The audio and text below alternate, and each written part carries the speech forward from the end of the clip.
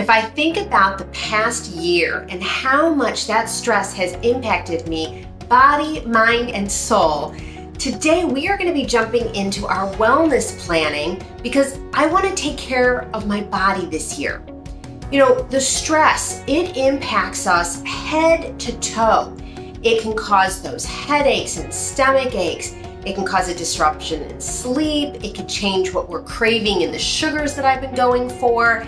It makes aches, it makes headaches, it makes us have brain fog, difficulty concentrating, irritable and mood swings, lethargic, pain in different parts of our body. And so our body is giving us these signals. Hey, I don't feel well. I need some changes. And that's what we're going to do together is look at what are the ways when you think about a wellness plan, how could you be the best you in 2022? Here we go.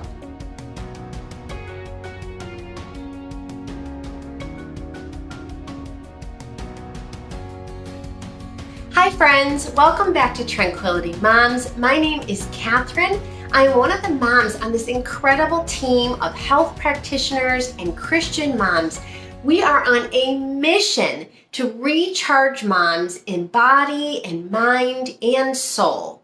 If you haven't subscribed to our channel, I invite you to subscribe and ring the little bell so you don't miss any of the new videos that come out.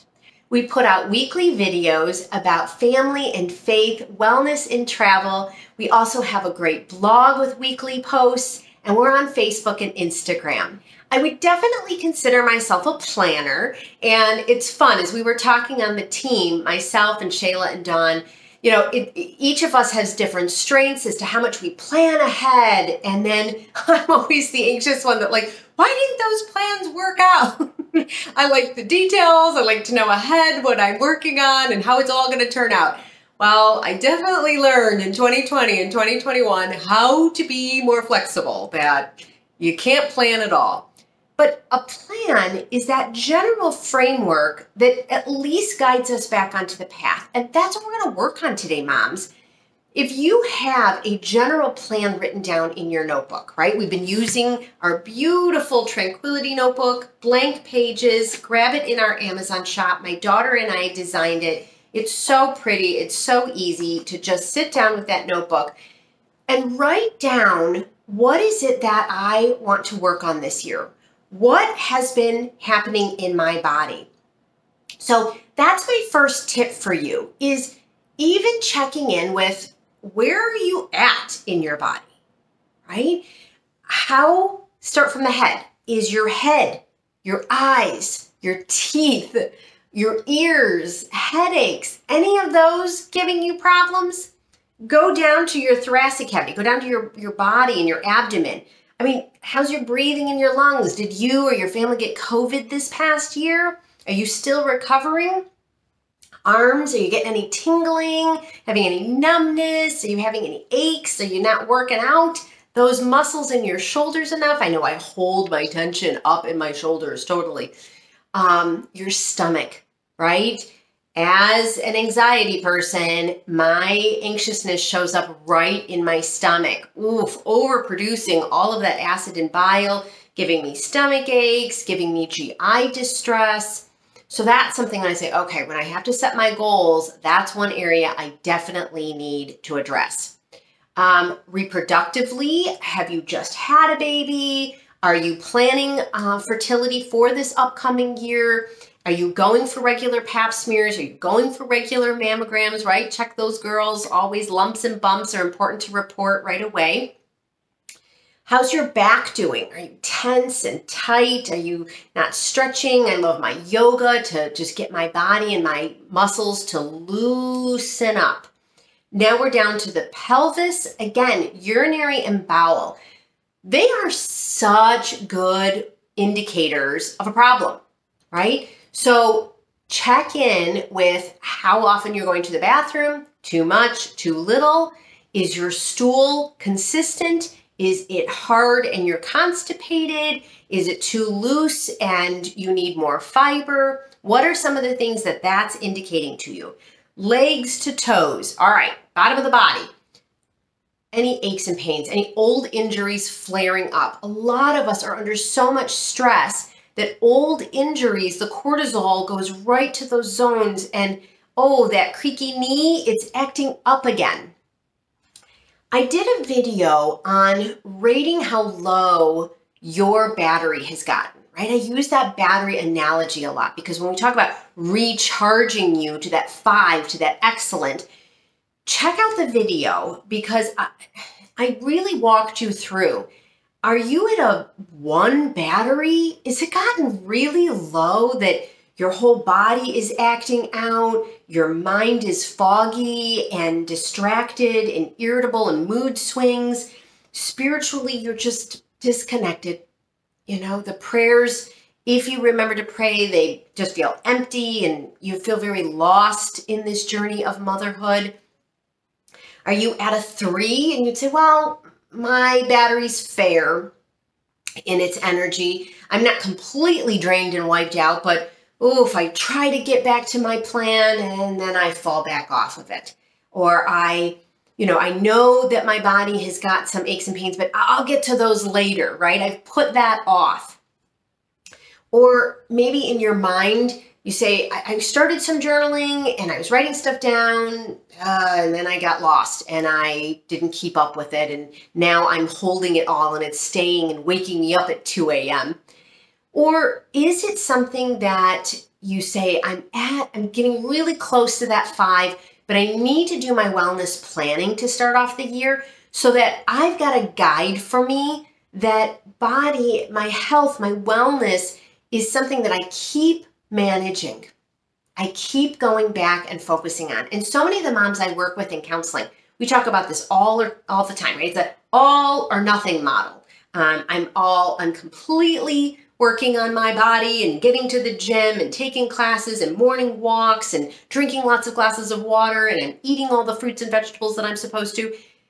And then like somebody gets sick in the house and you're up and you're taking care of them and you're so disrupted and then you're like, oh, nothing. Now I'm doing none of that plan. It's all out the window completely. Well, when it is written down, when it is something that you have found the steps that work best for you to hit those problem areas, you are going to see that it's easier to get back on the horse. It is easier to get back into that plan. So now that you have done that head to toe check, what am I even trying to improve about my body? I want you to write down in your notebook, either your Tranquility notebook or a blank notebook that you're using for this project for yourself. Write down just 3 areas you want to improve. That's it. I want more energy in the afternoon. I want my lower back to stop hurting. I want my knee to stop clicking. I need to go get that checked out. I've been putting off that appointment. I need to go and see the dentist. I know that my mouth is bothering me and I'm keeping on top of the pain or chewing only on one side, but I've been really avoiding getting and really solving the dental problem. I need to get to the gynecologist. It's been a couple of years because of the pandemic. I haven't even gotten to that appointment. Okay, write down those 3 areas that you know you want to work on.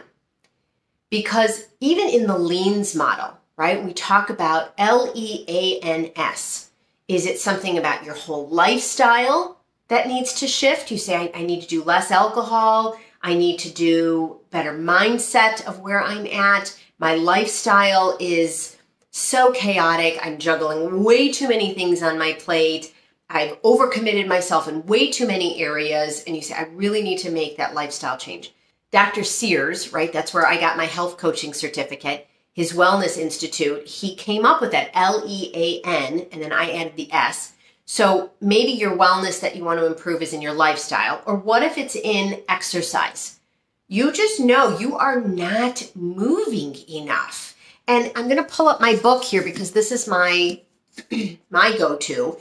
I have been using this book, the Dr. Sears T5 Wellness Plan. I've got notes in it and marks. Wonderful book by him and his daughter, one of his daughters, Erin. And, 5 changes in 5 weeks. This is really body and mind, truly. And talking about exercise in ways that I wasn't even thinking about how can I just stand in the kitchen and do some leg lifts? How can I be doing bath time and do some push-ups off the tub? I wasn't even thinking about creative ways. I keep thinking, oh, I need to go take a special class and I need to organize, a half hour out of my entire day to do this. And they come up with some wonderful tools and techniques of getting the brain to use its own pharmacy, because you're moving the blood flow. You are moving the chemicals around by even the smallest types of exercise. And then they do. She's got pictures in the back of Erin doing stretches and Pilates and poses and yoga. And I think, great. I can follow that. I can definitely use those to move my body around. Attitude is the A. What's the lens that you're looking through? Are you pulling in all of that negativity on social media, all of that, that this person's complaining and that person's upset and that person's reading the politics and that person made that decision and that person's not making that decision and that person's got a problem with their work and this problem's got a problem with the school. And yes, hey, we are living in really high stressful times, but we get to select the lens. We get to select what we let in. If we set up boundaries with the toxic people in our lives, and I've done some videos on how to do that, if we are limiting our social media digestion, that I'm not even going to take it in. I'm not even going to absorb any of that negativity and all those toxic arguments that are going on right now. Is my attitude about gratitude, right? I did a video on that. Am I really seeking to find the goodness in my husband, the goodness in the kids, the goodness in my community? Because God has that goodness and he says it is still happening. It is still out there. You've got to look for it. N in the model is your nutrition. And this may be one of your biggest goals for your wellness planning. You may say, I want to focus on what I'm putting into my body. You are what you eat, Dr. Daniel Amen says. You are what you eat. Yes. Am I eating processed foods and everything from the center of the grocery store? Or am I walking the edge of the grocery store and getting the purest foods? Am I getting the foods that aren't chemically treated? Am I focusing on the produce section and really paying attention to all of the nutrients that are in those fruits, the berries, how important they are? Making sure that I'm using my own ingredients. I'm going to put the cookbook link down below to Laura Fuentes, right? She's from Mamables and she does her Clean Treats cookbook. Great. So that you are paying attention to breakfast, lunch, and dinner. And this book, again, has some excellent recipes. He talks about the 5 S's, the smoothies, the salmon, paying attention to what you are putting in and how you're getting the best nutrients that you can. Or maybe it's the S that we've added onto that model, Tranquility Moms. We see that spirituality is a huge piece of your wellness. You can take care of your body, you can put attention to your mind, but if we don't add in that spirituality, we are missing a key component of how you are going to get to your optimal well-being in 2022. All right, you have rated yourself and where you are in that battery level. Are you a drained, weary mom right now? Are you excellent and recharged and finding your own tranquility? You've also looked at what part of the model is going to be part of your planning so that you're writing down in your notebook what lifestyle, exercise, attitude, nutrition, and spirituality areas that you can work on. Lastly, let's pull together, really to put together any solid plan is to be realistic. What times of day are you going to be doing your wellness plan? How often? Is it every day? Is it every other day? Are you going to start out slow at once a week? Are you going to add in times in the morning and times in the afternoon? Right? Part of the Dr. Sears model, he talks about how you could sprinkle this in all times of the day. It is not just at one locked in, I have to commit to this exact window. That way you are really addressing that you have taken care of yourself on and off so that if you get interruptions, that's okay. Just jump back on in the next hour of the day. So picking your time of day. Lastly, who is your accountability person? Who keeps you honest and true? And who are you sharing in this journey with? Because we have read and the research shows over and over again, if you're going to work on the wellness of your body this year, it's key that you're talking to somebody about it and they're helping to keep you accountable. Yes, I did that walk today. Yes, I drank those extra ounces of water today. Yes, I sat in quiet today, if that's your commitment. That then, even that simple text to each other helps each other to say, yeah, oh, if I didn't do it, I have to tell her, I have to say I didn't do it. And oh, okay, but I'm going to get back on it. This is how I'm going to be motivated. This is how I'm going to set up my plan. You have got this, moms. 2022 is going to be the best you. Recharged, finding your joy, and knowing how to get your rest. That way your family and your faith, your travel and your wellness can all be enjoyed this year. If you have any comments, put them down below. We love when we exchange ideas, talking about what you're doing with this wellness plan. If you have questions or you're stuck on any areas of designing your plan, now that you've kind of asked yourself some of these questions, you're ready to get started. My name is Kathryn Gardner. I am a mom of two. I am a therapist to moms, and I am a certified health coach. I'm here on the Tranquility Moms team with Shayla and Dawn. We are proud to work with you moms to recharge you body, mind, and soul. Please subscribe to the channel. Give us a thumbs up. That's the best compliment that you can give to us. And today, take care of yourself.